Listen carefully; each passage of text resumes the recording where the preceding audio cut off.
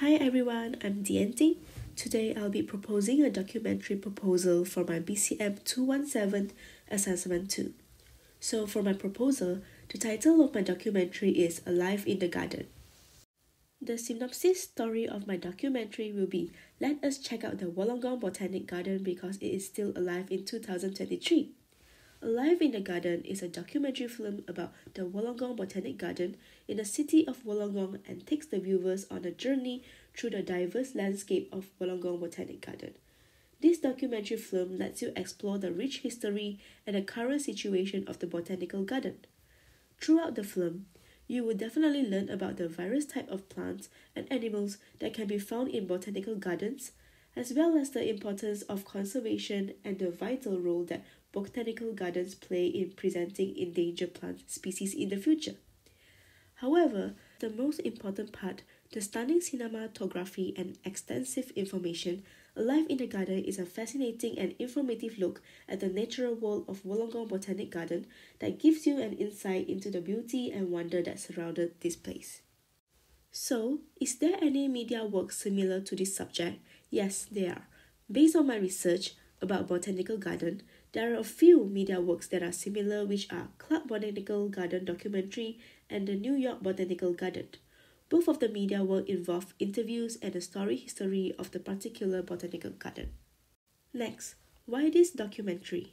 In the documentary film Alive in the Garden, the goal is to raise awareness about conservation and the role botanical gardens play in protecting endangered plants. However, the Botanical Garden documentary can teach us viewers about the history and plants associated with it. Last but not least, it is also about entertaining audiences with visually stunning footage and interesting facts about this garden. However, for our audiences and viewers, the target audience for Alive in the Garden will be nature enthusiasts because they are very passionate about nature and enjoy being outdoors with plants, flowers, and wildlife. Second is the families with children. Wollongong Botanic Garden provides a fun and educational experience for children and has interactive exhibits or activities for kids and even an all-abilities playground. Lastly, gardeners.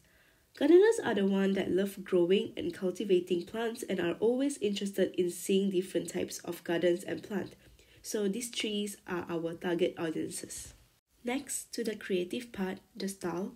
The visual building blocks of Alive in the Garden are the garden stories, the garden itself, archival material, music, and also modes. Now, let's talk about the first part, the garden stories.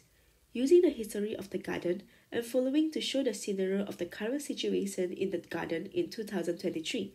To let the audience know, even after all the history happened, the garden is still alive and filled with humans, animals, and the most important, plants. The second one, the garden itself.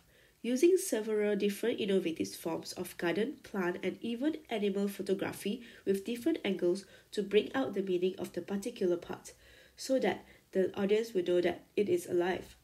The video photo can be taken in slow motion and moving camera. All the videos of the scenario and the activity that the people did will be the most important visual memory of the documentary. For archival material, we can film footage of the Wollongong Botanic Garden directly at the location or even take some footage from the past at their website.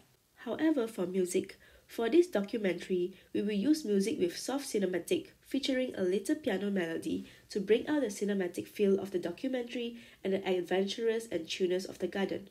With this kind of music, the audience will surely enjoy the scenery of the garden and have the urge to go picnic or even barbecue with their family and friends there. Lastly, for modes, a botanical garden documentary can enhance the viewer's appreciation of the beauty and wonder of plants by using poetic mode. In some way, the film's visuals and music encourage viewers to develop an emotional connections to the garden and the history itself. Through poetic language and visuals, a documentary can be more accessible and relatable to viewers. In addition, a botanical garden documentary can also use poetic mode in order to highlight the historical significance and cultural significance of the botanical garden. The poetic mode can enhance the film's emotional impact, making it more engaging, inspiring, and memorable. After the style, let's talk about the Wollongong Botanic Garden. Wollongong Botanic Garden, this spectacular 30-hectare botanic garden overlooks the city of Wollongong from its higher point at the Glenifer Braille Manor House and features an impressive collection of native and exotic plants. It is distinguished by a few unique garden collections with their environmental characteristic and unique stories to tell. The garden is an important botanical, educational, and cultural asset within Wollongong. The garden is committed to the conservation of native flora as demonstrated by a range of programs aimed at protecting and conserving rare and endangered local plant species. Over the years, new collections and features have been added to the garden, and today it is one of Wollongong's most popular attractions for visitors and residents. As well as providing a place for people to enjoy nature, the Botanic Garden plays an important role in the conservation of plants. Last but not least, let me show you a short proof of concept.